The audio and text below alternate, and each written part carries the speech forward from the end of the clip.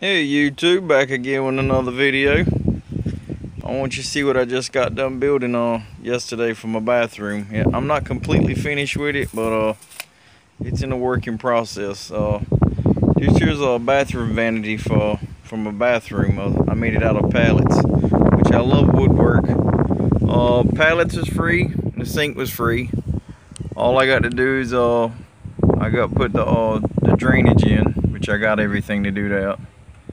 All I had to do is the hinges, I got them out of it was like a church community center for sale. I got like a bag of them for pretty much nothing. All I got to do is fill in the holes right now with wood putty, or otherwise I use glue and sawdust. That's supposedly like a carpenter trick. I got this little here gap here to put in. I got to put the board over here on this side.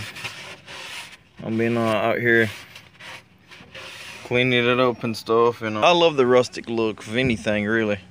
Let me show you what I'm doing to my porch. I live in an older house, and this is what I'm doing to my front porch. I'm using pallets. That was the old wood there, but here's how I'm doing the pallet wood.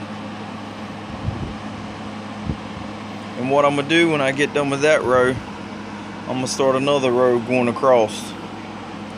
And what my plans is this year I was gonna pressure wash the house and paint it and everything. But yeah, I'm gonna stain it later on today and finish the sides down there at the bottom. And this here ain't put down, completely yet. All I got to do is get that probably that Gorilla Glue and stick it down, plumbing to it, do the drainage, and I go from there. It's 34¼ tall, and I believe the sides is 19½. But yeah, I'll be making more videos of things that I build, with dealing with any wood or any pallets and stuff. Matter of fact, I got some other videos already uploaded on YouTube that I made, like some wood carvings of it was like a plaque statue I made out of a gun from my 4th generation grandpa Henry Barry. He's a well-known hero of the county.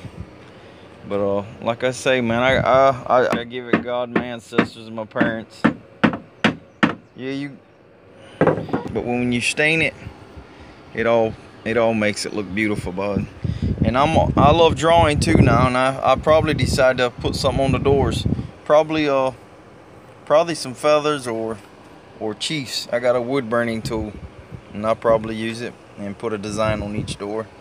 If not, I'll probably put Locklear across the front of it. I don't know. I'll come up with something. Blessed day. Stay positive. Fulfill dreams. God bless.